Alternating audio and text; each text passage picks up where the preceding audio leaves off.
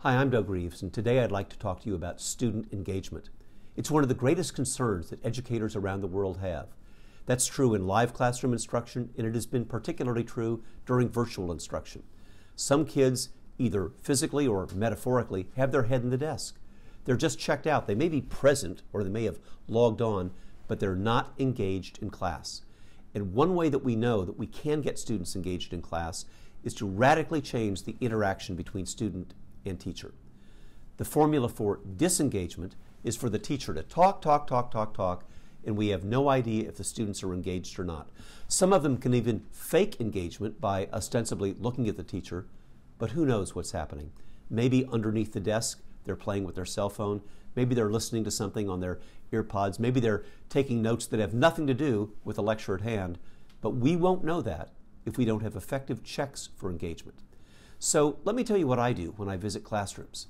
If I ever have the honor of being in your classroom, I don't sit in the back and take notes. I sit next to a student and I ask them really sophisticated questions like, what are we doing?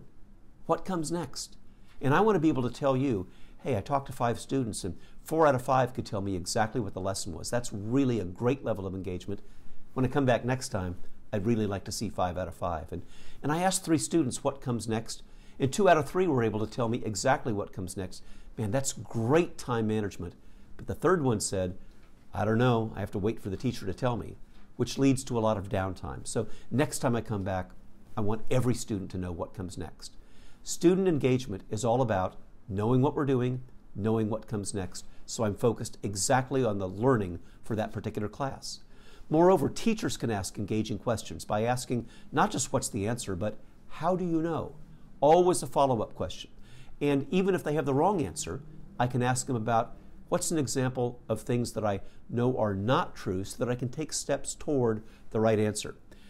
When we have opinion pieces, I can ask not only what is your point of view, but what's a different point of view, and have students become more empathetic, not only on an emotional level, but also on an intellectual level to understand arguments that are counter to their own. And when we look at a set of data, maybe in a science class, yes, I want them to interpret the data, but at a more sophisticated level, at a higher level of engagement, I want to ask them, what's another inference that you could draw from that data? You know, I've seen this done with little kids in the primary grades and with advanced science students in high school, to look at the very same piece of information and talk about how people could draw different conclusions. That is critical thinking and great engagement at its finest. One final note on engagement. If you're going to do engagement, you got to figure out how we get every student on the edge of their seat. And you know who does that brilliantly? Kindergarten teachers, first grade teachers. How do they do it? They don't call on the same student all the time who has their hand raised. They use equity sticks. Equity sticks are all the students with their names in a stick, and randomly they pull out names so everybody has an equal opportunity to be called upon. They're all on the edge of their seats. Friends, I know middle school, high school, college teachers doing the same thing. Now, you don't have to ham it up with sticks, though it's not a bad idea to remind you of what they look like. You can do random calls, but the key is this. You don't rely on raised hands. The rule in my classroom is you raise your hand to ask a question, never to answer a question. When it comes time for students to answer a question, there's always an equal probability for everybody being called on. Now, I know what you're thinking, but Doug, they might be put in the spot. They might have an emotional meltdown. You can avoid that. We can always have phone a friend.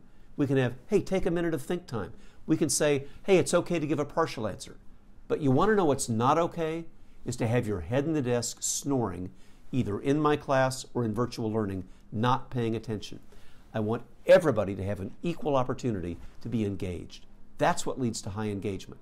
And if we'll do that, frankly, it's not only better learning, it's more fun to teach.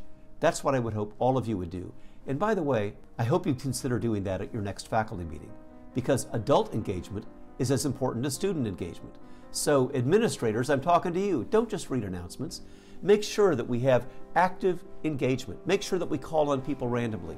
Make sure that everybody is on the edge of their seat, just like a great classroom would be, so that we have active adult engagement as surely as we desire active student engagement.